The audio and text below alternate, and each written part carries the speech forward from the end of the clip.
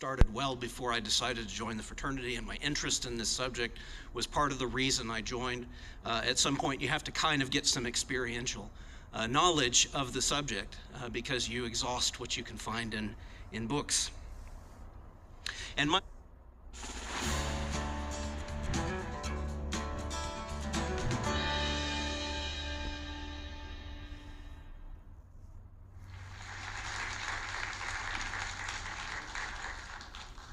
All right, so this evening we're going to, I'll do my best, I should say, to touch upon the history of Freemasonry. I want to give you kind of my history and disclaimer here as well. So I should say, just so you understand for the purposes of disclosure, and so you know where I'm coming from, that I am a Mason, and I'm an active one, a member of several lodges here in the Dallas Metroplex, a member of one of the lodges in Oklahoma as well, and especially an active Scottish Rite Mason.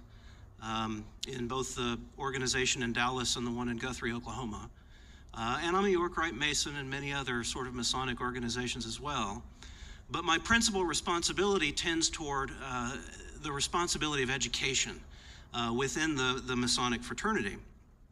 My chief personal historic interest is actually the history and development and evolution of the Masonic degrees themselves and the symbolism and how that evolved and where it came from and how it was interpreted in various ways. That's my specialty. But tonight we're gonna approach just the general history of Freemasonry, and that's a very deep rabbit hole. And really the best I can do is sort of trace the outline of the hole, because I know I've got some of you in this room that have already jumped in the hole, and I've got some of you that have never seen the White Rabbit yet. And I'll do my best, I promise.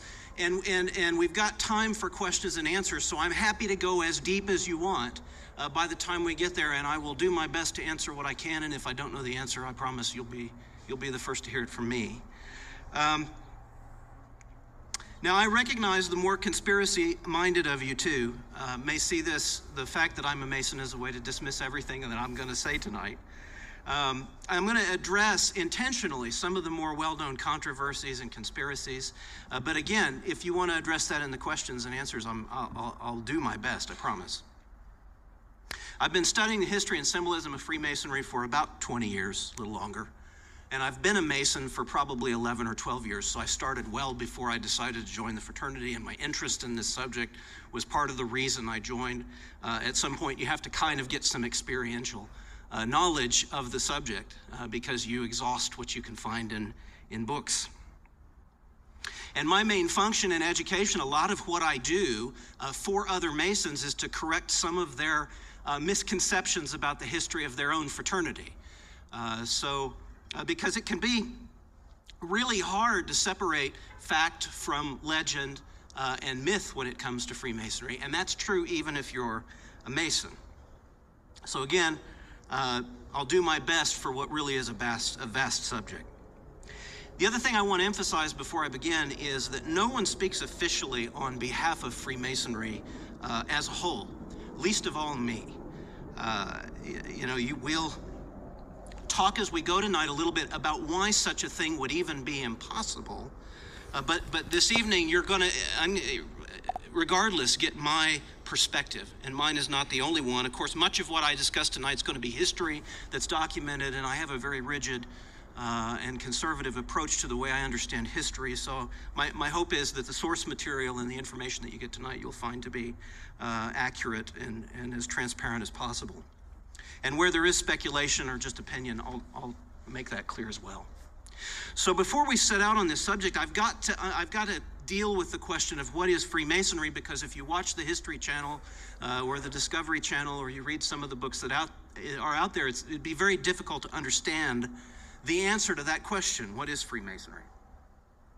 In a lot of ways, modern Freemasonry functions like any other civic or social organization. It's a fraternity, so it has social aspects where you get to know people from all different walks of life, different backgrounds, and you can establish friendships that are lasting and meaningful. You meet people from other countries, people of different faiths, different socioeconomic backgrounds, different levels of education and interests. You meet people from other generations who are both older and younger than you, and it's a way of learning about a great deal about life through the experiences that are shared by others. Now, Freemasonry is united for at least a few common purposes, and I'll get to 3 of those key ones in a minute. But it's also a charitable organization, has many charitable purposes. Most of you will be familiar with that, probably most likely through bodies like the Scottish Rite, who run the Scottish Rite Hospital for Children here in Dallas. The Shrine, for example, all of whom are Masons. The Shriners run a number of children's hospitals all over the place, and burn centers and so on. And so Masons do invest a lot of time and energy and effort in supporting charitable works. However, one thing that distinguishes Freemasonry from other civic organizations, besides its age, its antiquity, so to speak, are what's known as its degrees. And the degrees of Masonry would best be thought of as plays or dramas or ceremonies that provide a candidate or a new member an initiatic experience. Now, what's an initiatic experience? And what's the role of initiation? Now, we have some of these initiations in our culture today, some formal, some informal. For example, acceptance to a group. You might have some sort of ceremony that recognizes that someone has become a member of any organization, civic or otherwise. There may be a recognition of a milestone, like a graduation ceremony, when we recognize that all the students that are walking that stage have gone through all of the work necessary to earn their diploma or to get their college degrees or their graduate degrees. It might be you have an initiatic experience that marks some sort of beginning of a journey or undertaking. That journey maybe involve personal growth or self-knowledge or self-improvement. Some of the informal ones would be like when you get your first car, maybe when you take your first drink. That's not the best sort of ethical example, perhaps, or the best example of adulthood. But yet we kind of take that as an informal initiatic experience, an informal milestone that marks where we are in life. In part, this is based upon the idea in Masonry that we make the world a better place by making ourselves better people. So the function of initiation in Masonry is to offer you an opportunity for further self-knowledge and self-improvement. This is tied explicitly to the ethic of human progress that arose to prominence, particularly in Europe in the 1700s during the Age of Enlightenment. During the Age of Enlightenment, it was understood for the first time that humanity as a whole, through its own acquisition of knowledge and understanding and insight and experience, could improve, that conditions of life could be made better, that there were better forms of government, better ways of working as communities, and better ways of treating our fellow man. So the experience of Masonry is really centered around these degrees, and in particular, every Mason goes through 3 of them. Now, who are Freemasons? Well, we have a few requirements to become a Mason, and that goes well back into history, but they're very simple. One very important one is that you have to seek to be a Mason of your own free will. No one is ever going to invite you. We don't do that. No one's going to ask you to join. No one's going to pressure you to join for any reason. You've got to, for whatever your own personal reason, actually ask to become one. And the second one, and this is key, is you must be able to express some sort of belief in deity. That means you have to have a spiritual viewpoint. And we don't ask any other questions. We don't ask you to define that. We don't ask you to clarify. And there's no tests of even what you mean by that. That's largely because sectarian and partisan religious and political discussion are not allowed within Masonic lodges or during their meetings, for the simple reason that it's divisive. And the general ethic of Freemasonry is unity, is to avoid that divisiveness and to see what we accomplish together. Because it rises from a period of time in Europe when for hundreds of years people had been killing each other over religious and political differences.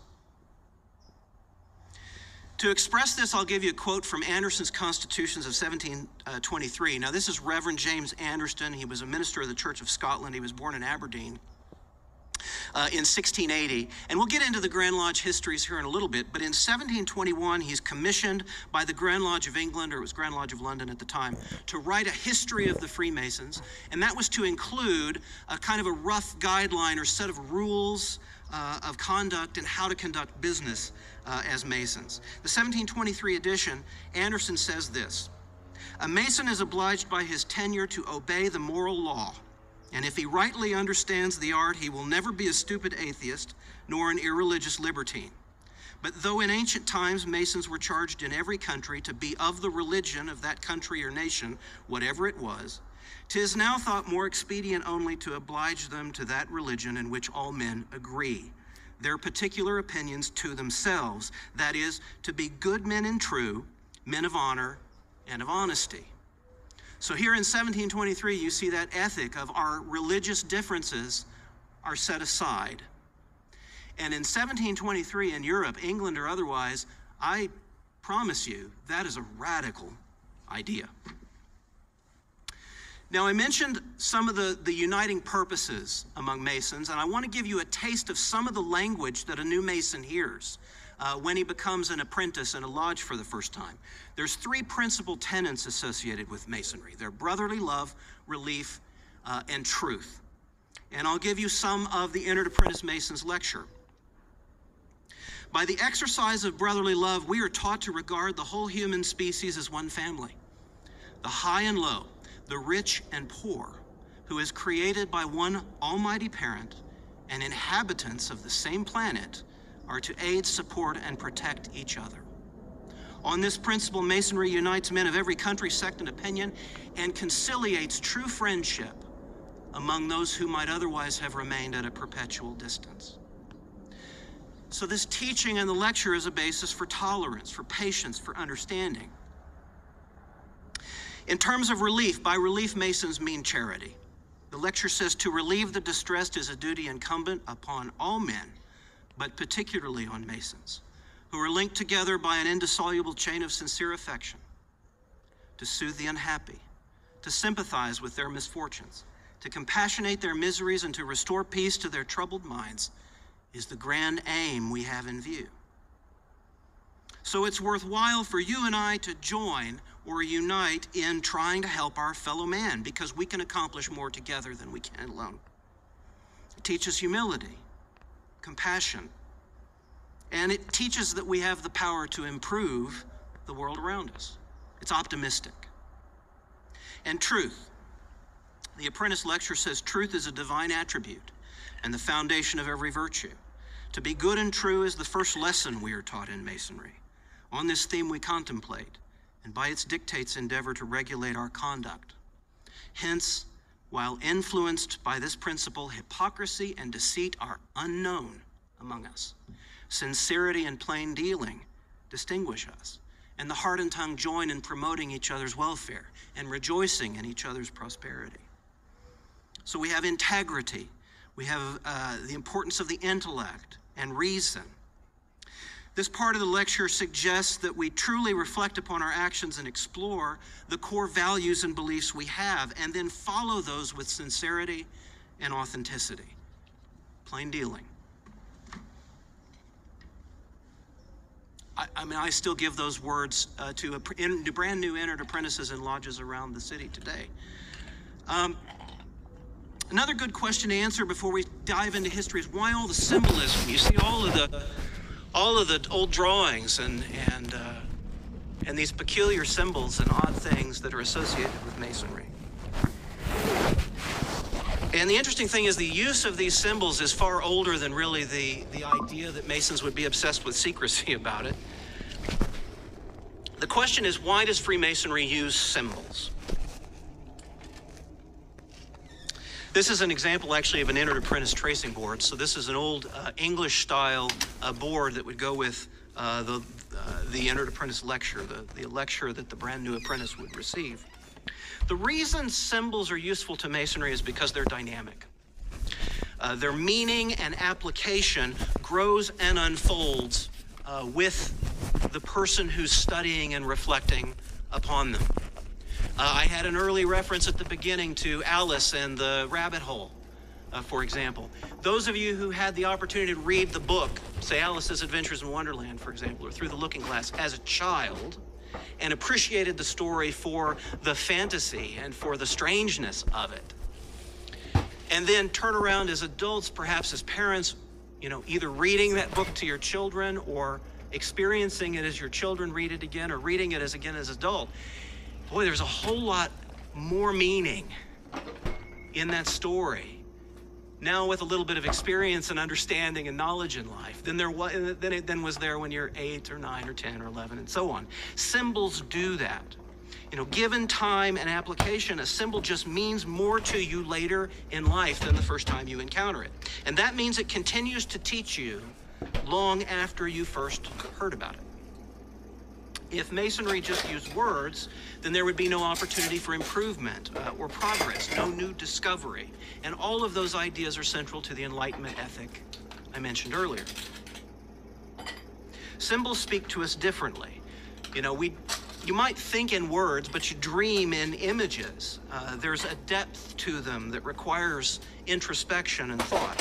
When you recall a fictional book like Alice in Wonderland or another one, when you recall the book, do you think of the words that were read, or do you think of the story and the images in your mind when you read it? And we know that symbols teach very powerfully because we see them in all kinds of traditions where parables and fables, even our fairy tales and epic adventures are used to impart instruction that's useful for life. So having set a framework so you understand where I'm coming from and what I'm talking about, what Freemasonry is, we can start to deal with history. Where does Freemasonry come from? Now, I need to say first that even Freemasons can't put together a complete, definitive history of the tradition. And there's a lot of utter nonsense out there among Masons and non-Masons. And part of the challenge is that historical evidence makes it clear that Freemasonry grew and evolved organically over several centuries. There was no one vision, no one purpose, no one author or leader or creator. There's no group setting a specific agenda. Now, at times throughout history, there have been individuals or groups who have tried to exert influence on Masonic lodges. Those have invariably failed. We'll talk about a couple tonight. But more significantly, to an extent, Freemasonry has always been changing. It's always become something a little different with each generation than it was before. So it's simply just not controlled. It grows organically. Nonetheless, there are all kinds of speculations about the origin of Masonry. A lot of things are thrown out about the Knights Templar, ancient Egypt, ancient Greece, Pythagoras, or Euclid, some of the ancient philosophers, Solomon, for example, Druids, Samaria, Persia, India. There are all kinds of theories. I've read lots about all of them, and I've heard them for 2 decades. I've had well-intended Masons, in all seriousness, tell me that it goes back to the time of Abraham, or Adam was the first Freemason. I've heard that. But you ultimately have to unwind Freemasonry itself as a tradition and as an institution. You have to unwind the ideas and symbols, which are far older than Freemasonry in many cases, from the actual group of men that called themselves Freemasons and the institution that resulted. Those two things are not the same thing. Now, the best evidence we have, the best case I can offer you, suggests that it pretty much begins in the form we have it in the Middle Ages, with the guilds that were practicing actual stone masonry. This brings up the subject of both guilds and confraternities. This is an engraving, by the way, from Caen, France, in a monastery, kind of depicting a stonemason at work there with a chisel and a gavel. Now, what's a confraternity? These primarily exist from about the 13th century, especially in Europe. We're talking about the Middle Ages here. They're usually Christian and authorized by the church. Of course, in this time, that means the Roman Catholic Church. And they're lay membership, so they're not priests, they're not monks, they're not necessarily educated, they're lay members from the communities themselves. These are voluntary organizations. They promote perhaps special works and charity. They assist with burials or assist families with expenses in the time of death. And we're talking about a period of time where there is often a lot of death between epidemics and fires and violence. And they're also responsible for organizing and preparing festivities associated with the holy days and the feast days within the church calendar. And that might involve putting on plays or mystery plays or shows or entertainment, as well as providing and preparing, food and the sorts of things like that.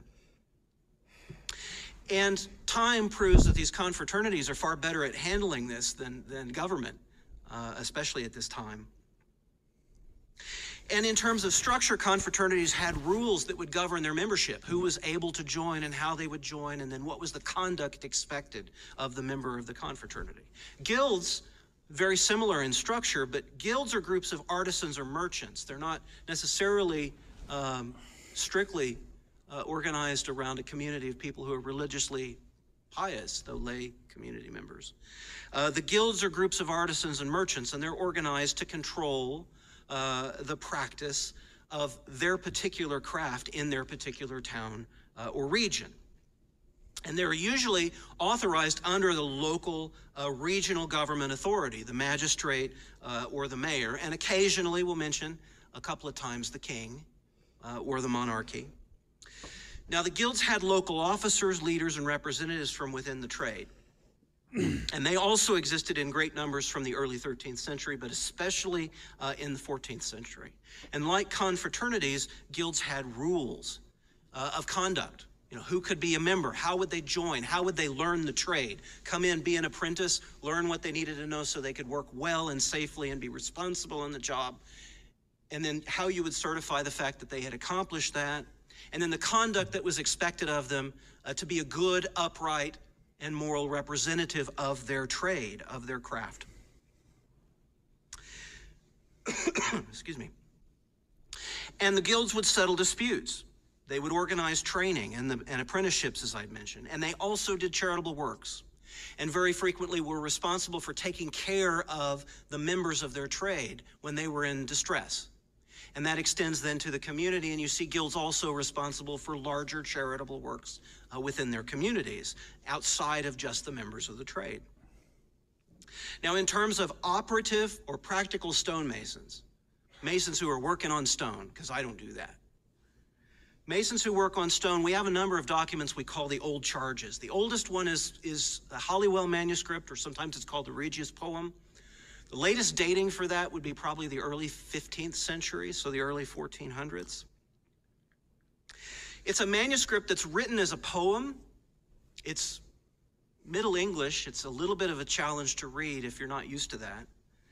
And it talks about this legendary history of Freemasonry and the organization of the craft, and it includes rules of conduct and expectations and so on.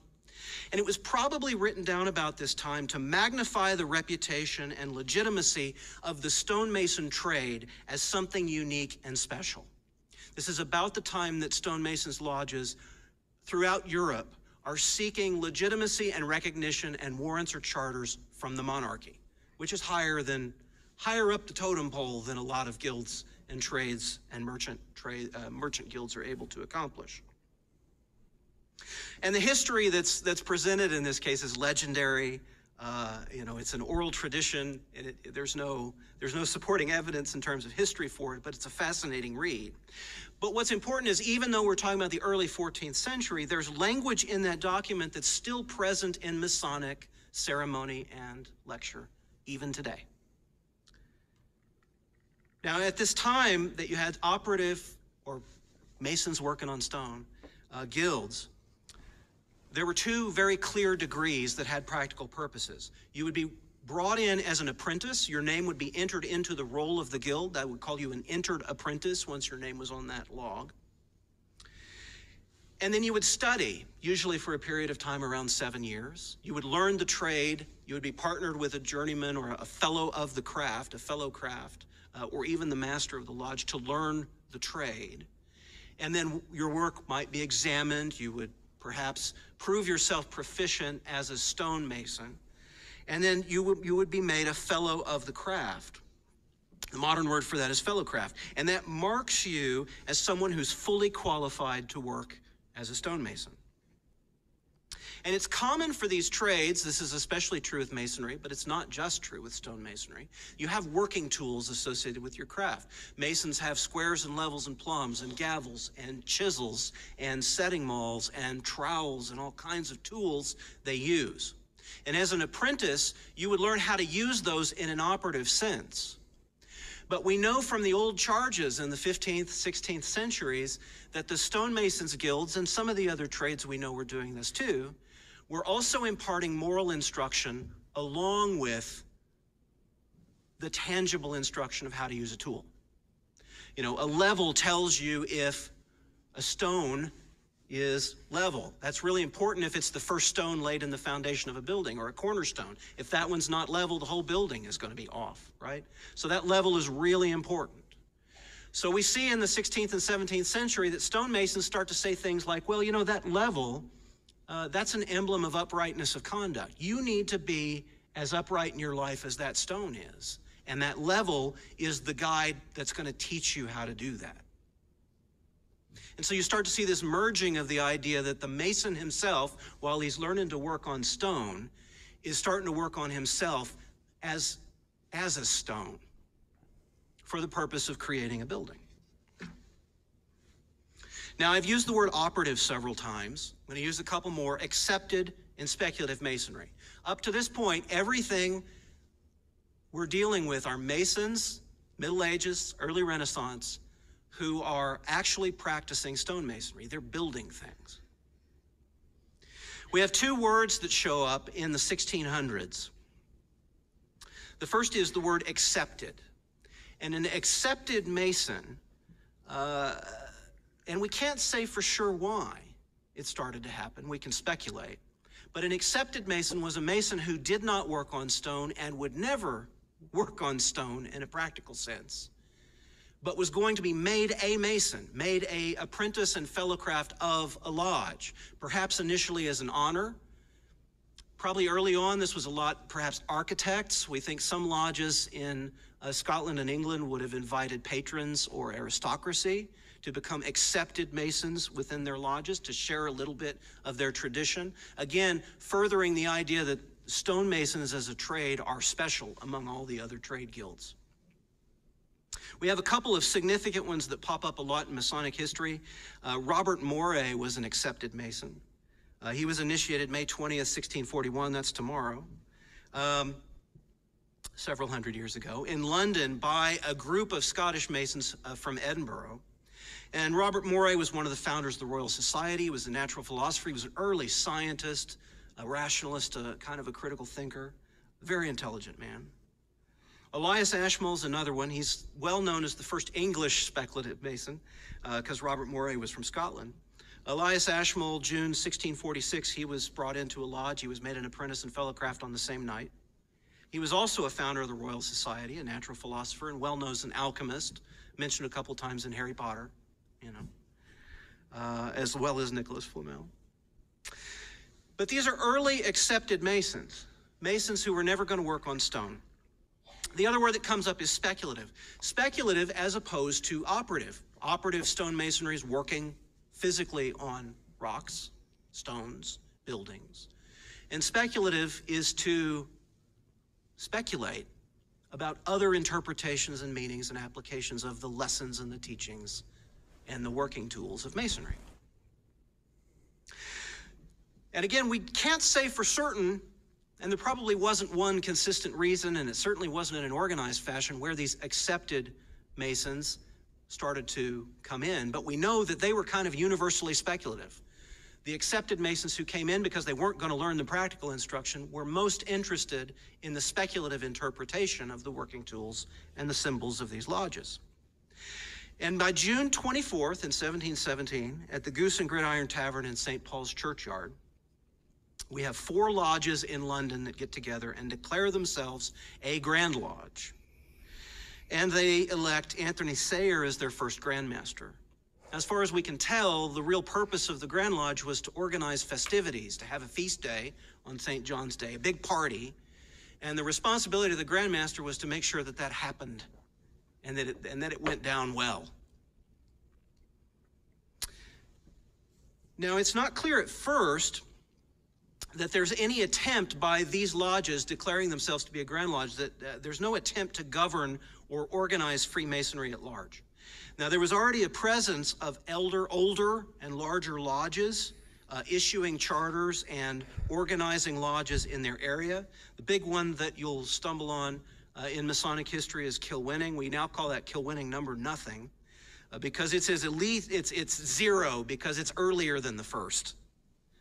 But it's a Scottish lodge, and English Masons aren't really thrilled with the idea that Scottish Masonry is much older, but it is. Kilwinning number nothing is at least as old as 1598, and they have consistent, continuous written minutes back to 1642. And they were chartering other lodges as early as 1677. They issued a charter for a new lodge called Lodge Canongate Kilwinning. Now, the Grand Lodge of London, established in 1717, begins to assert some organizational authority, charters other lodges in the area of London and around England. We have a similar formation of the Grand Lodge of Ireland in 1725. The English-speaking lodges in France very early on, because there are Englishmen, abroad in France. They establish a lodge 1721 in Dunkirk. There's a French lodge meeting in London in 1723. The master there is Jean de Seglier. We'll mention him again in a minute. And the Grand Lodge of France is established for the first time in 1728 with the Grand Master William Wharton, who's the first Duke of Wharton. And in England and France at this time, you really start to see higher levels of the aristocracy start to assume prominent and leadership positions in Freemasonry. The other trend is you see a lot of scientists and natural philosophers and free thinkers. You see the Grand Lodge of Scotland pops up in 1736. The Grand Lodge of London becomes the Grand Lodge of England in 1738. So ambition growing a little bit for them. But in 1751, you have what's a group that styles itself the Ancient and Honorable Society of Free and Accepted Masons. It's established by about 80 Irish Masons in London who are unhappy with the authority that the Grand Lodge of England is trying to assert over lodges in England. These are Irishmen. And there's a lot of nationalism and a lot of sort of prejudice against Scottish and Irish in some crowds of England at this time. And so they were probably disgruntled for any number of reasons. Most of them, if not all, were operative stonemasons from Ireland. And they style themselves as the Ancients Grand Lodge of Masonry. In other words, we're the real old one. And those guys, those startups in 1717, they call them the Moderns. Now, there really is no secession, there's no schism. There were principally, as I said, Irish Masons, but nonetheless, the disparity of the organization of the craft in England is a bit confused at the time, because out of aggression and competition, the Ancients and the Moderns start chartering and organizing lodges in and around England. They ultimately reconcile on December 27th at St. John, the other St. John's Day, in 1813 after several years of negotiation. So that's where Grand Lodges start to pop up. And all of these Grand Lodges outside of Scotland and the initial Ancients Lodge in Ireland, everything else we see in England and France, London at this time, these are speculative, accepted Masons. Not necessarily, and the new lodges created may have no operative Masons at all. Now, what really distinguishes the new lodges that are being created in the mid-1700s by these Grand Lodges is the third degree, the master's degree. Before this, I mentioned apprentice and fellowcraft, right? Before the 1720s, there's really only one reference to master in a Masonic context, and that was the leader of the lodge, or perhaps someone who had demonstrated a real mastery over their craft. Their work was really good. By the 1720s, we start to see this thing called the master's degree. And the master's degree is different from the other two because it presents this very uniquely Masonic legend that's connected with the construction of King Solomon's temple. And before this time, that story appears nowhere. And it's a mystery play. It's an allegory, not a history. There's a Trinity College manuscript in 1711, maybe, could be later, and it suggests the idea of this story of the master's degree with totally different characters. It actually has nothing to do with Solomon. It's about Noah and his 3 sons. But it's just a little snippet, and we can't be sure about the dating. But we know that we have the Graham manuscript in 1726, and that's the first indication of anything that looks similar to the story of the master's degree as it's given today. Not much detail at all. just the skeleton of a story, really. But at least the characters are right and the general tone of what's going on. You can tell that that's actually a master's degree. 1 year later, in 1727, we have the Wilkinson manuscript that contains an apparent reference to a very simple version of the same story. So 1726, 1727, we see not just that the master's degree exists, but that it's spreading. Now, with the master's degree for speculative Masons, this results in a 3-degree system of learning and growth. And it's loosely resonant with the idea of youth, manhood, and age, a degree that imparts, talks about a period of time in which you're a novice, needing to learn and just absorb and be open to the things that you know you don't know. And a fellowcraft degree that's all about activity and adulthood and coming into fruition and really being active in the world and trying to apply some of the things you learned as an apprentice. You're starting to build the building, not just shape the stone. And then the master's degree emphasizes mortality and the importance of spending your life happily and well. And that by the time you get to old age, if you make it there, you want to enjoy the fact that you've had a good life and that it was worth living. And here and now, if you're not quite yet to old age, realizing that today could be your last. So live today as if it is. These are the key lessons that you see early on in these degree systems. Now, again, the originator of the master's degree, like so much of the rest of this, is completely unknown. There's always been plenty of speculation. I've heard speculation about Elias Ashmole being an author. There's no evidence for that. I've heard Isaac Newton tossed out. There's no evidence he was a Freemason. Boy, it would be great if he was. Masons would love to know that, but there's no evidence for it. Francis Bacon, same thing. Boy, it's a good fit. It seems like something he would write, but there's no proof at all for it.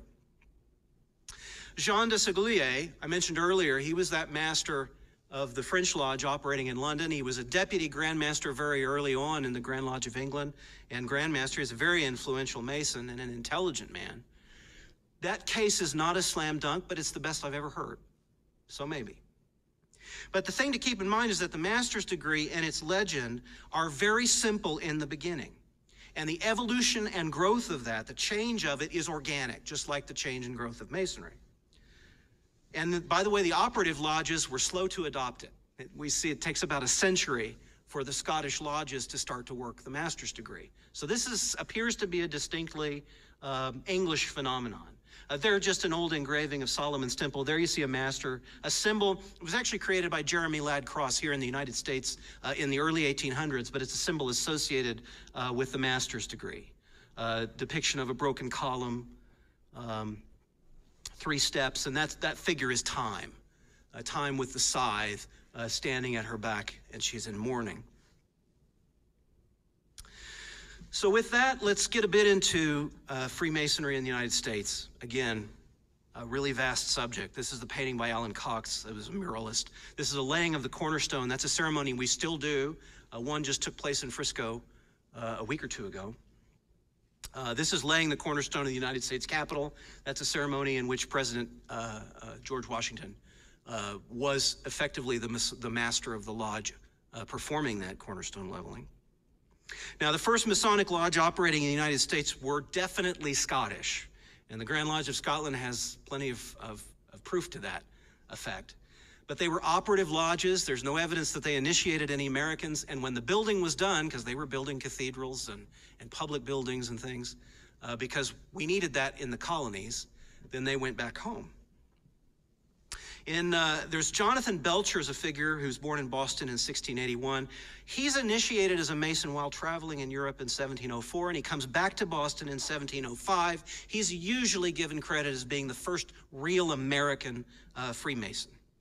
The first documented lodge meeting takes place at King's Chapel in Boston in 1720. Documented means there's either an announcement in a local paper, or there's a minute book that explains what happened there, or somebody writes in a journal that they were at lodge, so it's documented history, 1720 in Boston.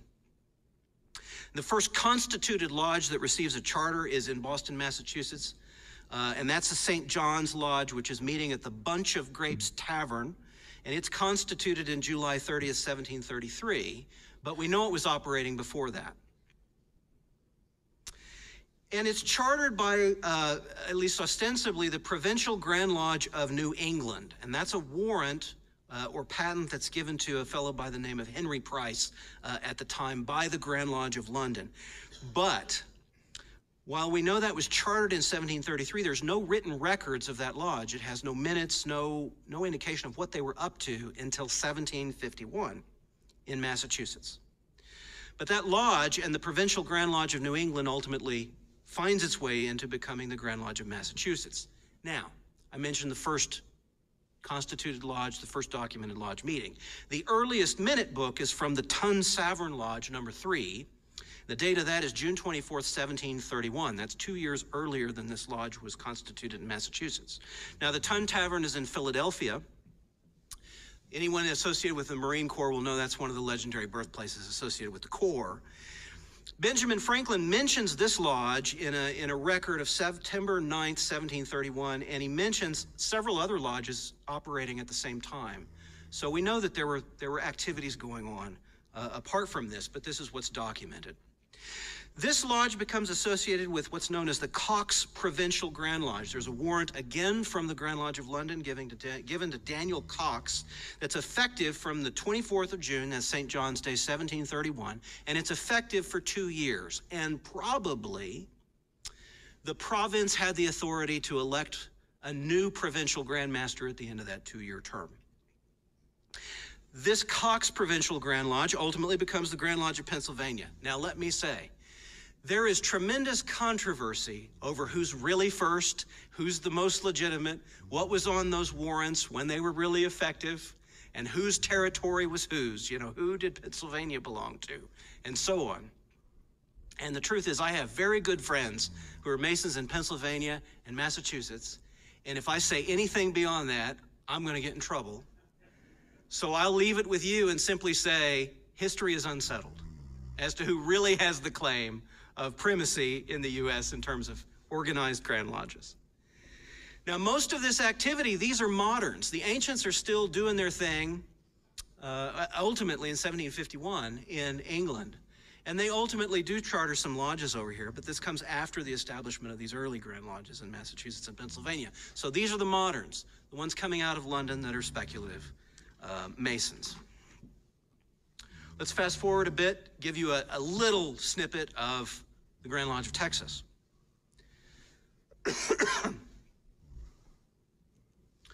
Now, the main thing to take away from this is the nature of history and development of the United States is such that each state has its own Masonic jurisdiction.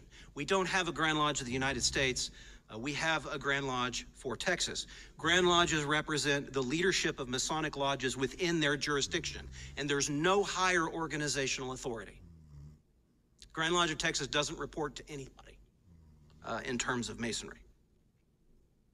But there's a loose system of recognition where Grand Lodges agree, yes, you're legitimate, you're doing real Masonry, we agree with the way you're doing things, and so we recognize you, and our members can visit each other, and so on. That's recognition. The Grand Lodge of Texas, as I said, leads the Masonic lodges in Texas. And in February 11th of 1828, Stephen F. Austin, you recognize that name, calls a meeting of Masons, because he is one, at San Felipe de Austin to draft a petition for a lodge to the York Grand Lodge of Mexico. We're still part of Mexico at this time. That petition is never answered. In October 1828, the Mexican government makes Freemasonry illegal, and so that effort is abandoned. Now, there's a Masonic meeting later in Texas, March 1835. The legend is it's near an oak tree. That's a picture of it. May have been in a little grove of peach and laurel, but it's near the town of Brazoria, and it's ostensibly for the purpose of establishing a Grand Lodge of Texas. They want to create the Grand Lodge in 1835, and a guy by the name of Anson Jones, might have heard of him, he led the effort. He's kind of the appointed leader. They get dispensation and a charter from the Grand Lodge of Louisiana to establish Holland Lodge number 36 under the jurisdiction of Louisiana. Today we call it Holland Lodge number 1. That charter was given to Anson Jones just before the Battle of San Jacinto. Of course, he's the last president of the Republic of Texas. By 1837, there are two other lodges chartered by Louisiana in Texas, one in Nacogdoches and the other in St. Augustine. And these lodges, combined with Harlem, met in Houston to establish a Grand Lodge for what is now the Republic of Texas on the 20th of December, 1837. Sam Houston, who was the president of the Republic of Texas at this time, presided over that meeting in the city of Houston. And they elected Anson Jones as the first Grand Master for the Grand Lodge of Texas. They agreed that they would meet a few months later, April 16th of 1838. They do that, and they establish their independence as the Grand Lodge of Texas. And those three lodges become Holland Lodge number 1, Milam Lodge number 2, and McFarland Lodge number 3. So Masonry enters Texas. Now, everything I've discussed to this point has been what Masons refer to as the Blue Lodge, these Masonic lodges that confer the first 3 degrees: apprentice, fellowcraft, and master. And while all of these Grand Lodges are being established and the 3 degrees are being proliferated into the United States, into these Grand Lodge systems and elsewhere, there's something really interesting happening in France. This map shows a few of the key locations: Paris, Mirecourt, Bordeaux, especially Lyon, Strasbourg, and Metz. What's happening is the story of the master's degree is incomplete. And there's a couple of different ways to address that. The Masons in England and the Masons in the United States, for the most part, they complete or expand on the story by making the master's degree more complex. The French Masons create new degrees. So they supplement the story. Their master's degree is quite simple or incomplete, and they add degrees to further elaborate on the story. And that expands because there's a lot of interest in free thought, in liberty and equality and progressive ideas that are happening in France, because we're leading up to the French Revolution. American Revolution hasn't quite happened yet, but those philosophical ideas are gestating, especially in France. And so we see those ideas incorporated into Masonic teaching and symbolism in those lodges in these various locations. And what springs up in the growth of all of these degrees, originally to complete or add material to the story of the master's degree, they really branch out and become something altogether different. You see the rise of new rites and systems of degrees, and they're really connecting with the Age of Enlightenment, with the Enlightenment ideal. And these rites in France, these degrees, they become known as the hautes grades, or the high degrees. They particularly attract the interests of French free thinkers, both religious and political. They're natural scientists, they're scholars, they're philosophers. And this is the origin of that mantra of French Masonic lodges: liberty, equality, fraternity, that we hear again when the French Revolution comes around. Now, the vast majority of these rites and groups ceased to exist almost as soon as they began, but some of the degrees survive. And we have modern organizations in Masonry that have inherited some of those. But it should be said, these organizations are completely separate in terms of leadership and structure from the Grand Lodges and the lodges conferring those 3 degrees that I've mentioned up to this point. One example I'll mention again in a bit and will elaborate on is the Scottish Rite. And I mention that, and I'm going to get in more detail because most of you will have heard this idea of a 32nd degree Mason, a 33rd degree Mason. Those are Scottish Rite degrees. So those are Masons who decided to join the Scottish Rite and receive those degrees, and they've gone on in that system. That's not connected with the Grand Lodges and the 3 degree lodges, the Blue Lodges, as we call them, that I mentioned at this point. Another example is the York Rite, which has a royal arch tradition. Probably began, looks like history says it started in the United States in 1750s. And then grafted onto that were additional sets of degrees. A couple of them were side degrees that originally belonged to the Scottish Rite. And then within the York Rite, at the end, there's a series of chivalric orders, like the Order of Malta and the Order of the Temple, which is where you get Knights Templars associated with Masonry in terms of guys who have the swords and the hats and so on and wear that sort of regalia. In Masonry, that's the York Rite.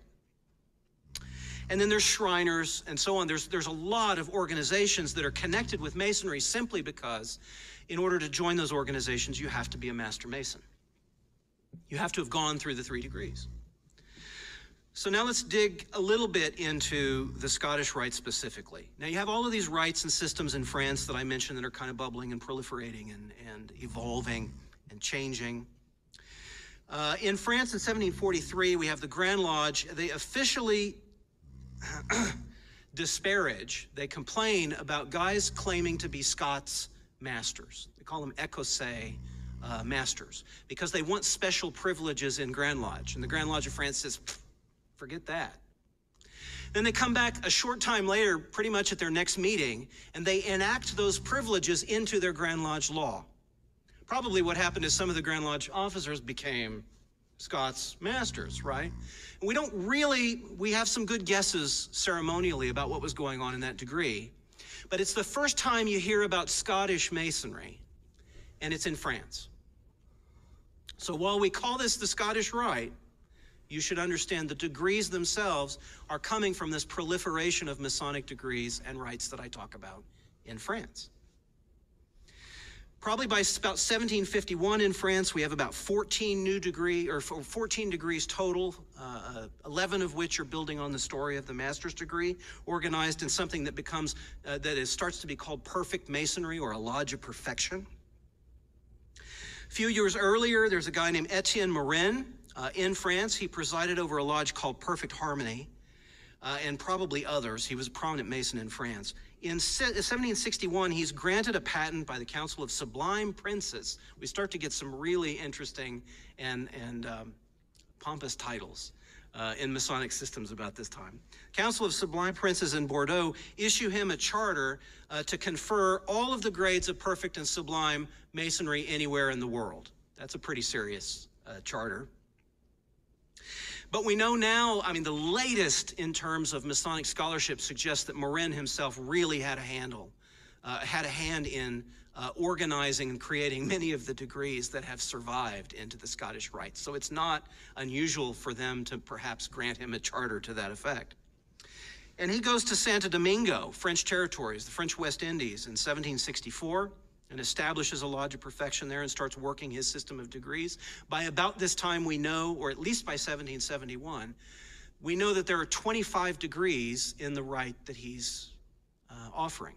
The final degree is Sublime Prince of the Royal Secret, so it's kind of loosely called the Order of the Royal Secret. The first 3 degrees are Apprentice, Fellow Craft, and Master, and then there are 22 degrees in addition to that. He established lodges that do this in Jamaica in 1770. He initiates other men, gives them similar organizational authority who go on to establish the rights of these degrees in New York and South Carolina and so on. Other bodies established all the way through 1790. By this time, Morin is dead. His inheritors, his students, his successors are passing this on, but it's a bit of chaos. There's kind of an organizational looseness. There's no one kind of authority to control this, and frankly, a lot of the guys who receive the authority to confer these degrees are more interested in the money they'll receive from the men who are taking the degrees. And so it's kind of getting out of hand. It no longer really starts to respect the tradition or probably the vision that Etienne Morin had. This culminates in May 31st of 1801 in Charleston, South Carolina, when 9 men who are initiates of this system of degrees that came from Morin and in France say, all right, rather than 25 degrees, we're going to have 32, and we're going to call it the Ancient and Accepted Scottish Rite. They establish the 9 of them constitute the first Supreme Council, which is the governing body over the Scottish Rite only, the Scottish Rite degrees. And they reserve what they call the 33rd degree for the members of that Supreme Council, the 9 men who are administrators or leaders of the Scottish Rite. That body in South Carolina refers to itself today as the Mother Supreme Council, because what this Scottish Rite, which really comes from France, is established formally in the United States in Charleston, South Carolina in 1801. We then export it back to France and to England and eventually Scotland. And that's the story of the Scottish Rite. And that's where you get the 32nd degree and the 33rd degree. We can get into some detail of that. But I want to clarify, The Supreme Council is now much larger. The members of the Supreme Council are the state leaders for the Scottish Rite. So we have a man who's in charge of the Scottish Rite. His name is Doug Atkins here in Texas. And he's a member of that Supreme Council for the southern jurisdiction, which is every state west of the Mississippi and south of the Ohio River. It's most of the United States. And that's the original Supreme Council. But a lot of Masons, you'll hear, are 33rd degree Masons, and that's because it's an honorarium. It's really an honor that's conferred on Scottish Rite Masons who have turned in, or who exemplify the ideals of the fraternity and who have done things that have really served the fraternity and their community for many, many, many years. So it's sort of like a peer recognition that, hey, you really get this Scottish Rite Masonry thing and you're doing it. And you're sincere about it. And so when you hear someone is a 33rd degree, or they'll say a 33rd degree honorary, they've received that honor. But again, all of that's within the context of the Scottish Rite. All right. Really quickly, I got to talk about anti-Masonry. The ideas we've talked about: liberty, equality, tolerance, freedom of thought, freedom of conscience, freedom of expression, restrictions, perhaps, or that's especially in French Freemasonry, restrictions on the collusion of church and state. Those are radical ideas at the time. They remain so today, and as a result, Masonic lodges and Freemasons represent a threat to those who find those ideas dangerous. That's just the reality. Freemasons were persecuted and killed by the Nazis when Hitler came to power. They were interrogated and in more than a few cases killed by the Vichy government during the Nazi occupation of France. In the Islamic world, there are conspiracy theorists, conspiracy-minded Muslims who equate Freemasonry with Zionism, and similarly persecute Muslims who are Freemasons. There are voices within Christian fundamentalism that object to the tolerance and acceptance of those of other faiths, or they claim that Freemasonry is some vast occult conspiracy or a cabal to bring about a new world order. And if your faith prohibits friendship with those who disagree with you, then Masonry probably isn't a good fit for you. And others still equate Freemasonry with the Bavarian Illuminati or some alleged continuation of them. I'm going to recommend a book to that effect, by the way, that's a good source of material on the real Illuminati, if you want to know. But that doesn't show up on television. At least it hasn't yet. Now, I don't have time to express every aspect or talk about every aspect of anti-Masonry, but I want to touch on a few quickly. The first is the Morgan affair. William Morgan was born in Virginia. This is about 1774, just before the Revolution. He may have served as a captain during the War of 1812. They call him Captain William Morgan later. There's no record to prove that he served or served in that rank, but it may very well have been the case. He's married in 1819. He moves his family to Canada. He operates a brewery there and then loses almost everything in a fire. Becomes destitute, settles in Batavia for a while in New York, which is a relatively small community, and he works as a brick mason. He claims to have been initiated while he's in Canada as a Mason, and he goes to lodges in New York and in order to be received as a visitor, especially in Rochester. And the local Masons, for whatever reason, are suspicious of his claim to membership. They're suspicious of his character. There are some contemporary claims that he might have been prone to gambling or drinking, may have been a serious debtor. But Morgan, about this time, claims to have been contacted by David Cade Miller, who's an EA with a lodge in Batavia, and he was denied advancement to the subsequent degrees. He's a little bitter about Masonry. And he's a newspaper editor, and he gives an advance, at least this is the suggestion, he gives an advance to Morgan to write a book that will be called The Illustrations of Masonry as an exposure of all the Masonic ritual or ceremony and his criticism of Freemasonry. Now, as an aside, I should say, there have been exposures of Masonic ritual since the 1730s. I mean, almost as old as the master's degree. We couldn't keep the secret really more than 4 or 5 years before people started writing about it. So there's nothing really threatening in what Morgan is offering. However, guys who either didn't like Morgan or were suspicious of this or didn't want that book published They land him in debtor's prison for a debt of $2.68, which may or may not have been the case. And that debt's almost immediately paid, and he's released to a group of men with a coach, and there's a suggestion that maybe Morgan didn't want to go with them. Now, there's a lot of different versions and stories about what happened. Some say Morgan was drowned in the Niagara River, or that he was paid to leave town, that he was kidnapped and taken to Canada. Morgan's body actually was never found. But there was the body of another man who turned out to be Timothy Monroe, who was fished out of the river. And the idea that that body, before it was identified, might have been Morgan, lit the story on fire. And conspiracy was presumed. And so the sheriff, who was also a Mason in the town, was removed from office and jailed for conspiracy and kidnapping. 3 other Masons were convicted and served time for kidnapping. And I'll tell you, modern scholarship is pretty well satisfied that Morgan probably was killed. But it's not definitive. But the story of this and the idea of conspiracy, the idea that Morgan's body had been found and he had been so harshly treated even though his body wasn't found, was enough to ignite interest in getting rid of Masonry to the extent that you have what's known as the anti-Masonic Party. Really, this is established by men who were opposed to Andrew Jackson, who was running for president at this time and was well-known to be a Mason and spoke well of Masonry publicly at the time. Now, the truth with Morgan is that in the end, sometimes corrupt men make terrible decisions and do corrupt and bad things. But the idea of this conspiracy or a systemic corruption in Freemasonry caught the public imagination, especially in New England. And then religious groups began to pile on. The Quakers, the Lutherans, Mennonites, German Reformed Church, who don't like the idea of taking promises. And Masons do make promises to each other when we go through the degrees. You have leaders, ministers, pastors of other faiths that condemn Freemasonry in one way or another, especially the Presbyterians, the Methodists, and the Baptists at this time.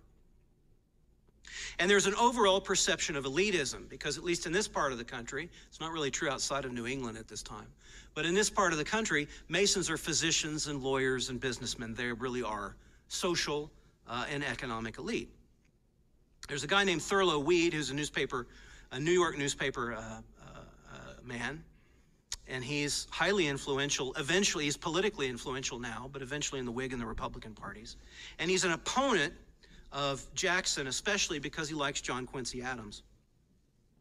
And he is really instrumental in establishing this anti-Masonic party, whose stated purpose was really to obliterate Freemasonry in the United States. It was formed in New York in February of 1828.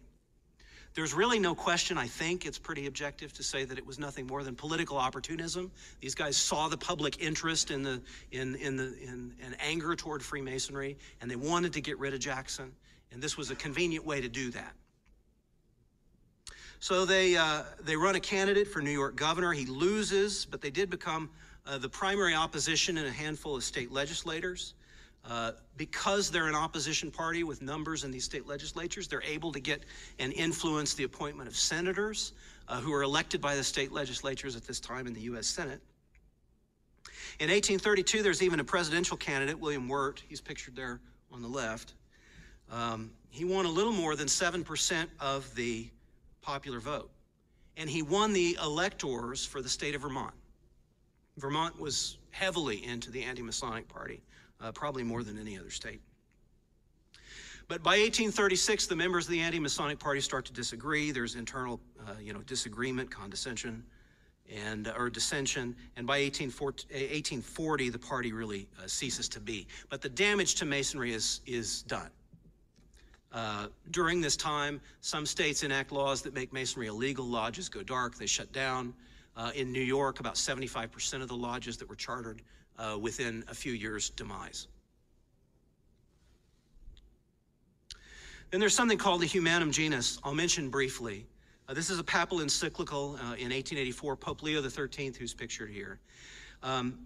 His papacy runs from 1878 to 1903. In 1884, he issues an encyclical called the Humanum Genus. And he identifies Freemasonry as the great perpetrators of several ideas that he sees as dangerous, and ideas that he equates with the city of, or the kingdom of evil in St. Augustine's work. He says that at every period of time, each has been in conflict with the other, the kingdom of light, or the kingdom of good and the kingdom of evil, with a variety and multiplicity of weapons and warfare, although not always with equal ardor and assault. At this period, however, the partisans of evil seem to be combining together and to be struggling with united vehemence, led on or assisted by the strongly organized and widespread association called the Freemasons. And he goes on to condemn specifically the ideas that Freemasons are spreading. And I'll paraphrase, but go read the Humanum Genus. The ideas that he's criticizing are that the authority of the church and the authority of the state should be separate. He criticizes the idea that there should be public education for all, independent of religious instruction. He says that the Freemasons say, wrongly, that all men have the same right, this is a quote, and are in every respect of equal and like condition, that each one is naturally free, that no one has the right to command another. Pope Leo XIII disagreed. He says that Freemasons say that all things belong to free people. Power is held by the command or permission of the people, so that when the popular will changes, rulers may be lawfully disposed. And he finds that abhorrent. And so he condemns Freemasonry for this in the papal encyclical. This is not the first blow to Freemasonry within the church, or not the last, but it is the first. And so we find ourselves in a state today where Catholics who are Masons are generally, if that's known, they're denied communion. But at no time in history has Masonry ever prevented Catholics from joining. So it's kind of an odd circumstance. I'll mention Leo Taxil real briefly because it comes up in the literature. I'll do my best to hurry, sorry. Leo Taxil is a hoaxer. He's a well-known sort of trickster in France these days. He feigned a conversion to Roman Catholicism, but he didn't like the church. And he proclaimed publicly after this conversion his intention to undo previous damage he had caused in attacking the church and the Pope in his work. And he published a 4-volume history of Freemasonry, and it contains very detailed but entirely fictitious accounts of Masonic rituals and ceremonies that he intended to appear satanic in character. He fabricated in these books correspondence between well-known Masonic leaders at the time, saying some things about these ceremonies and conspiracies. He collaborated on a second book called The Devil in the 19th Century, which again was very detailed and again fictitious accounts of a character named Diana Vaughan, who was a figure he invented who said that she had been involved in this satanic Masonry. And the book details her peculiar adventures with all sorts of demons. But by some inspiration, she says she invokes the name of Joan of Arc and the demons disperse. And so it's under this name, through this figure of Diana Vaughan, Taxil publishes a book of prayers called Eucharistic Novena, inspired by this experience invoking Joan of Arc. And that book received praise from the Pope himself. But, and this is important, on April 19th, 1897, Taxil calls a press conference and he tells everybody Diana Vaughan's going to be here. So Catholics are there. There's some Freemasons in the audience interested to see what's going on too, because they don't understand these books he's written. And he confesses. He says, none of this is true, and my intention was to discredit both the Catholic Church and Freemasonry. Ha ha! The problem is, subsequent authors, particularly within some segments of Christianity that have been very hard on Masonry, found the work of Leo Taxil but didn't know the confession. They didn't know it was an admitted hoax, that it was a trick. And so they took his material and presented it as fact. And that subsequently gets quoted and borrowed and quoted. And I mean, this is how Wikipedia works. As if it's in a book, you can cite it, then it must be true, right? So that's Leo Taxil, and his stuff continues to come up, especially around this man, Albert Pike. Interesting figure. If there's any questions, we can go into depth about him. Albert Pike, he's alleged to be, the Pope of Freemasonry, or that he wrote the Bible of Freemasonry, some of these ridiculous things. And in Taxil's books, he's got some crazy correspondence that he attributes to Pike because he was so well known. Pike was a scholar. He knew several languages, French, Latin, Greek, Hebrew. He studied Sanskrit so he could do his own translation of the Vedic poems in his 80s. Pike is a figure in the Scottish Rite specifically, although he was really involved in all aspects of Masonry in many ways. He leaves his imprimatur on the Scottish Rite and its degree system, and he creates lectures. He's most well known for a book which is the most misunderstood and misquoted book in all of Masonry, which is called Morals and Dogma, published in 1871. That book you can find everywhere because there was a time when every Scottish Rite Mason received a copy and none of them were capable of reading it because you get to the first page and it's like, it's so dense. And so a lot of them end up for sale. So they're everywhere. You can walk into half-price books and find at least a couple copies. But it's hard to understand. Pike is brilliant, but his language is dense. He's writing kind of in Victorian English. He assumes you have an expertise in classical history, that you know a little Greek, you know a little Hebrew, and so it's hard to understand. But Pike influences the Scottish Rite degrees to the extent that he adds a lot of lecture material, and he provides a philosophical and intellectual framework of study for Scottish Rite Masons who go through the degrees and are interested in the symbolism and its relationship to the grand sort of philosophical and religious and social ideas that have existed throughout time. Morals and Dogma is legitimately the first book in the English language on the subject of comparative religion. And Pike was probably the most qualified to write that book in his time. Fascinating read.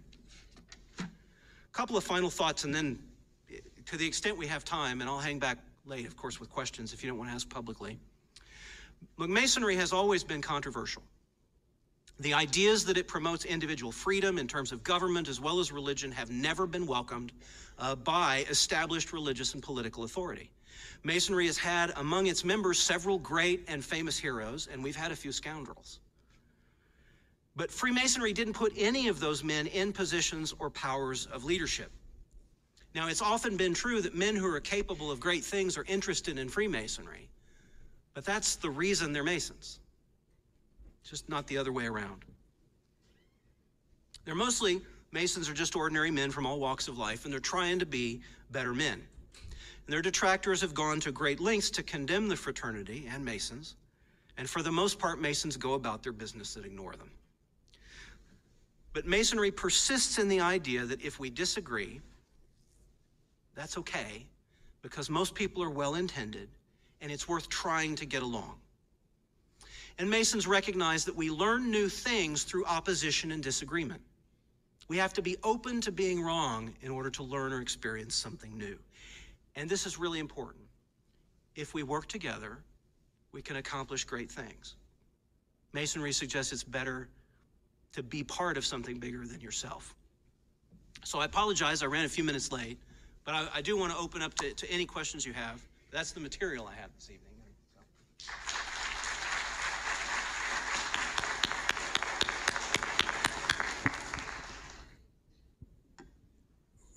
When the Pope gave his edict about Masonry, I've always understood that there were so many Catholics in Masonry that then the Knights of Columbus was formed. Is that true? Well, I think there's some truth to that. I can't speak. I don't like podiums, but I'll come back to here if I have to.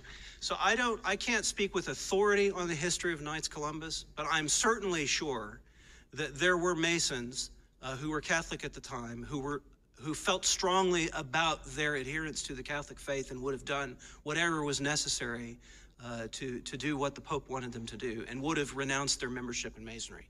At that time, it's shortly thereafter, of course, the Knights of Columbus do come into existence, and it seems pretty clear that a man who enjoyed what he was doing with Freemasonry would probably like the sort of things that the Knights of Columbus were up to, because they're very similar just very Catholic, and of course, allowed within the faith. But certainly, the truth is there are Catholics who are Masons today. They just, they do their own thing.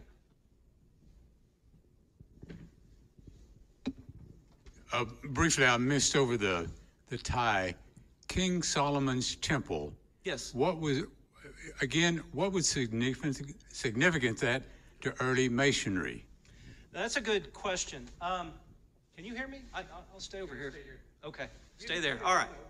So, you can take the mic off. okay. Oh, hey, technology is a good thing. I'm an electrical engineer. I should have noticed that. So in early documentation, like the old charges that I mentioned, the 15th, 16th, 17th century, actually Solomon's Temple is inconsequential. I don't think that it's ever really mentioned in the old documentation. What seems to fascinate Masons who want, and their legendary history of Masonry, you'll see tied more often actually to the Tower of Babel, the Tower of Babel story, as this great construction or public works project, even though the outcome was questionable, or the intention.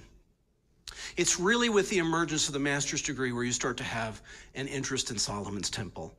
And any reasons I could give you for that would be speculative, except that we know that the story in connection with the master's degree and the construction of the temple in and of itself sort of inseparably links speculative Masonry, not the operative tradition of the craft, but speculative Masonry, to Solomon and to the temple. And so there are symbols that pre-existed the emergence of the master's degree tradition. There are symbols associated with the apprentice degree, for example, that then get to have explanations associated with Solomon and that period of construction. And so the symbolism evolves and changes. It's just part of that organic growth. And I can't tell you why, because we don't really know what the impetus for it was or who did it, except the idea of the Tower of Babel sort of fades, although it pops up in one of the degrees in the old degrees in the Scottish Rite that was worked that way until the early 1900s. But Solomon's Temple begins to be far more important as kind of this great edifice, or this representation of a great spiritual edifice, not of a religious tradition that all Masons belong to, but as an example of men who are trying to build godly lives, or lives that are an expression of what God means to them. And so in terms of the symbolism, the Temple of Solomon's a far better fit for that than the Tower of Babel. That make sense? Yeah, two questions. Early on, you mentioned the 3 requirements for Masonry. Yes. I only heard 2. Maybe I missed the third. One was it was on your own initiative. You weren't invited, and also then you had to have some concept or adherence to the concept of a deity. Oh, I'm sorry. Third, I didn't mention. You're right, and I guess I did say there's 3. I probably left it on my notes. But the third general requirement that's almost universal in Masonry, well, it really is universal, this one in particular, is that you have to be a man of good character. So you're expected to be a man of good character. You have to be able to express that you have some sort of spiritual viewpoint, some sort of spiritual framework or foundation in your life, and you have to do it of your own free will. And then, okay, even the term Freemason, as opposed to a captive Mason, and then also were there efforts to come out of other guilds or confraternities such as carpenters, millwrights, plumbers, whatever? Sure. Yes. So the first question, free. The easiest explanation for the word free in terms of Freemason is an operative explanation. And the idea that is unlike other trades where, a smith, for example, would perform his trade in a community for the entirety of his life. But a stonemason who's building a cathedral, when the cathedral's done, you don't need another cathedral. And so the stonemason has to have the liberty to travel across territorial boundaries, from one town to the next, or even, occasionally perhaps from one nation to the next or one kingdom to the next. And that was simply not have been necessarily permissible in the Middle Ages for a typical tradesman. But then, by the time you get to France and speculative Masonry, which is really probably the first place the word appears, it's kind of an odd thing, but franc-maçon was probably the earliest form of it in French. That may have been the source of the word Freemason as a single word in terms of the speculative craft. But that might have had a more symbolic sense of a more free-thinking or liberated individual, but that's speculation. But there is an operative tradition around the word free. The other question was the other trades. I can't claim expertise, but I've certainly read papers and works that talk about the other trades doing a similar thing, having a sort of speculative moral teaching associated with that. And certainly especially in the late 1800s, early 1900s, when you had the proliferation of lots of these social and civic organizations, just as Freemasonry tied itself to Masonry, you had a lot of organizations tie themselves to earlier trades as well. But the direct connection probably is a little more tenuous there. I don't know. Can't speak with authority. But certainly the other trades were doing it. Since Tom hasn't taken the mic away, I'll ask one more quick question. Sure. Got other questions. You might have already answered this question partially, but is there any connection between the woodmen of the world and the Freemasons? Well, there were men who were members of both, but organizationally, not really. It was a different sort of organization, the Woodmen of the World, and they had kind of a different purpose. Masonry has its own woodworking group that's called Cedars of Lebanon, which are associated with the cedar trees that were used in the construction of Solomon's Temple. It's kind of wood-focused group. We don't really have that in Texas, I don't think, but it is in other places in the country and the world. But no, they were different organizations, but a lot of men, I have family that were certainly both, but not related directly. Yes, ma'am. Do you admit women? Good question. I'm part of what we would generally think of as historically mainstream Masonry. And Grand Lodges in our traditions do not. It's a tradition that's just for men. There are other traditions of Masonry, and we don't intervisit, but they're free to do their own thing. Feminine Masonry has been very active in England and in continental Europe for over a century. We have all kinds of records of women, for one reason or another, who were actually initiated as Masons, even in the United States. There's a great author, Karen Kidd, and I can't remember the name of the book, but she has all kinds of documentation in there about women who were initiated as Masons under various circumstances, sometimes because they happened to see the ceremony anyway and they didn't know what else to do. Sometimes they wanted to communicate the degree to a wife so that when they went to war, like in the Civil War, that she would know something to say so that Masons in the opposing army would take care of her, for example, if necessary, that sort of thing. But in the United States, there are active what they call co-Masonic groups. I'm not aware of any feminine Masonic organizations, but there are co-Masonic groups that are for both men and women. Tell them about the Rainbow Girls. Well, we do have Rainbow Girls as a youth organization for girls within Masonry, and there are yes, Eastern Star. And and there are Masonic bodies for which women connected with Freemasons can join. Eastern Star is an example of that. If you're a wife, widow, mother, sister, or daughter of a Mason, you can join that.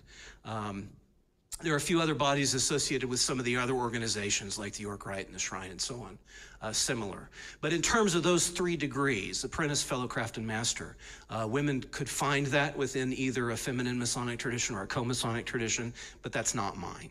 Does that answer your question? I wanted to ask a question about burial. Would there be a situation where Masons would take a body and then have a burial ceremony, but yet have the body in an unmarked grave? Okay, well, there is, I didn't mention it, but there are various forms of Masonic burial services that connects directly with the symbolism of the master's degree and the aspects of mortality connected with that. That ceremony, as it's been worked in the United States, there's several different forms of it. That's done either at the graveside or during the service in front of the family and everyone. Not I've never encountered anything that would involve an unmarked grave or being unknown. There have been plenty of prominent Masons. Pike was one, for example. Albert Pike wanted to be in an unmarked grave, and he was just so important that they had to give him a stone and an epitaph, and he didn't. I'm sure he wouldn't have liked that. But while there have been variants in Masonic services, I'm not aware of anything that would have been done with, I'll mention one exception, anything that would have been done when the family wasn't present, and certainly nothing that would specifically involve an unmarked grave. There is an old funeral service that's not conferred anymore, and to my knowledge in this country, it hasn't been done in about 75 years.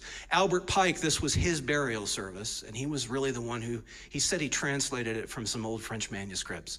And that's a burial, that's a funeral service, not a burial, that would be done the night before the funeral with the family. And only Masons were allowed to be there for that. And the reason was he was doing some things that non-Masons really wouldn't understand because they hadn't seen the Scottish Rite degrees. But that's a very rare and unusual thing, and it's just never done anymore. But again, even in that condition, you're talking about something that was done before the main burial service. Okay? By the way, I encourage you all to go through the Allen Cemetery. You'll see a lot of Woodmen of the World and Masonic stones. That's true. And Plano Mutual Cemetery. I'm from Plano, so. My question is about the Texas soldiers during the Civil War that were in Arkansas, and I have read that there were Masonic meetings that were going on in the encampments. Yes. And can you briefly discuss that and talk about how you would reconcile the thinking of the Masons and the war and... That's a good question. Oh, and a complicated one. Yes. So let me say first, I don't, as a modern 21st century Mason, I don't find a way to reconcile the teachings of Freemasonry with things like slavery and racism and segregation and all that kind of stuff. I can't put myself in the mindset of someone born in a different place and time to know how they did that. And I wouldn't judge them necessarily.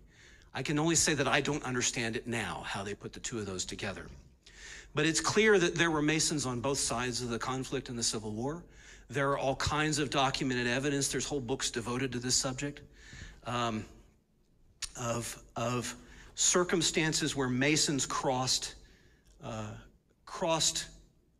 the boundaries of battle, I should say, and breached protocol in order to help one another or to help the families of one another. There's instances where funeral services were conferred on soldiers, and in order to get enough Masons together to do it, they would get Masons from both sides of the battle.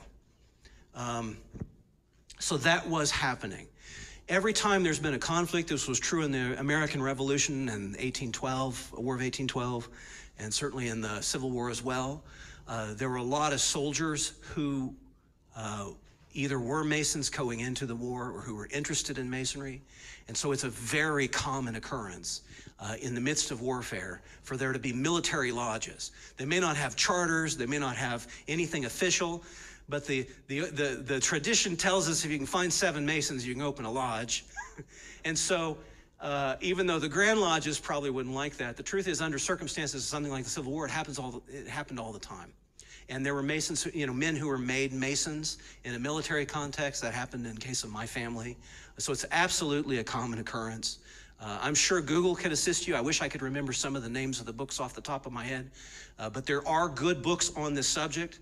Of course, you can read Revolutionary Brotherhood. I think I mentioned up there in terms of the American Revolution.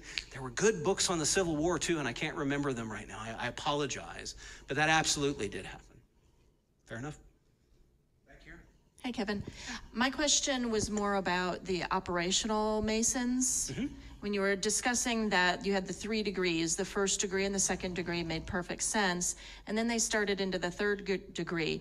Do you feel they had a need to develop morals because of the age of the initiative? The young men that they were bringing in? What was the age of these apprentices that they felt they needed to teach morals on top of the trade? That's a fair question. So there's 2 aspects of that. So let me separate the master's degree first, because there's no historical evidence that the operative stonemasons ever had the master's degree. It props up really in England with the speculative lodges, and then it finds its way back into some of the operative traditions and into Scotland, but not all of them.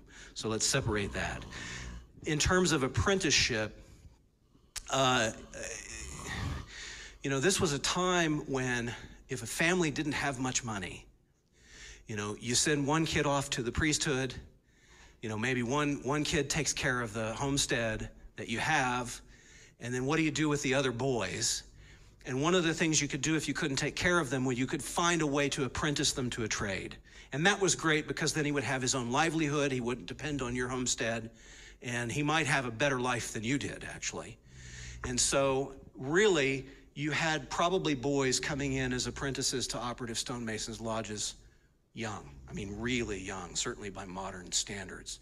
And the traditional period of apprenticeship was about 7 years. You could probably imagine that he would be maybe ready to become a fellow of the craft, maybe 17 years old, 18 years old, probably, if not a little bit younger. And so you're in a time where that's an age where you don't have public education in an organized way. You do have religious instruction. And of course, these trades had laws, that, you know, rules and regulations that required you to go to mass and so on a regular basis and celebrate the feasts. So they would get religious instruction, but they needed the sort of instruction that would come from a dad, I guess, you know, for lack of a better way of putting that. You know, when the rubber hits the road in life, how do you make moral decisions? How do you overcome, you know, maybe your tendency to make bad decisions? And that's the sort of instruction that they were doing. And they reached for probably what was at hand, which were these working tools and the trade. And it was a perfect way to kind of illustrate those lessons. You mentioned a few times the reference to free thinkers. Yeah. Were they part, that tradition or whatever, part of the Freemason development? And if so, though, were those reference to free thinkers different than the modern reference to free thinkers, because they're typically part of an atheistic tradition? And, well, yeah. That's a fair question. So yes, I should say, I mean free thought, free thinking in terms of 18th century Europe. You know, Anderson's constitutions for the vast majority of jurisdictions in the world still hold true. He used the word stupid atheist. I wouldn't do that. But a stupid atheist or an irreligious libertine. And I think probably what you're asking about in terms of free thought would be closer to what Anderson would have meant as a libertine. Someone who simply is amoral, doesn't have any sense of direction or guidance of right and wrong. That's not what I'm intending.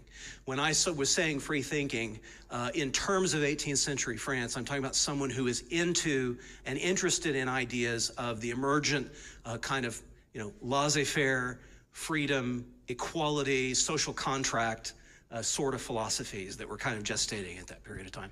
Kevin, has anybody told you you look like Albert Pike? Oh, Albert Pike? Yeah, and I can tell you this, you're just as smart as he is. Oh, no, I don't know about that. Any fat man with a beard, and there's a reason I tie this up in a ponytail, because if I go the Scottish Rite with my hair down, I hear that to no end. I mean, they'll never let it go. The final question from me. Anybody else have any questions? I've read over the years there's a special relationship between Jewish people and Masonry. Can you describe that? Well, that's an interesting question. So there's a couple of ways to answer that. First of all, I should say that in terms of the operative tradition, Masons were Catholic, right? It's only in the speculative tradition, and it's really with Anderson's Constitution when he says they should practice what all good men can agree to be men of honor and live with integrity and truth and so on, honesty. That's the moment in time at which, the speculative Masons are saying, we want men of other faiths to be part of Freemasonry, and it starts almost immediately, especially with the Jewish communities being invited in, and certainly other men who wouldn't have fallen into particular religious categories at the time. In terms of a special relationship, the obvious connection is with the importance of the Temple of Solomon in the structure of the master's degree, and especially within the Scottish Rite degrees, and the continuation of that story. The other thing I will say, and this is true in the earliest form of the French degrees, you can find elements of Jewish mysticism that falls under the broader umbrella of Kabbalah. You can find elements of that in some of these French degrees that find their way into the Scottish Rite. And so we have many sincere Jewish men who study those traditions within the Jewish faith who are fascinated by the fact that there are elements of that in some of the Scottish Rite degrees today. What about the Inquisition? Did it help form a relationship between Masonry and Judaism? I think the timing and the place is wrong. For that to have been a major factor. There certainly were divisions at times between the Protestants and the Jewish communities, or the Catholics and the Jewish communities. For the most part, Freemasonry seems to do its thing independent of that. And like I said, the timing of the Inquisition, although it continued on for a long period of time, I think really by the time Freemasonry emerges in the forms that you start to see it in France and elsewhere in the world. By that time, the power of the church has waned, and the ideas of the things like we associate with the Inquisition, that time is really past.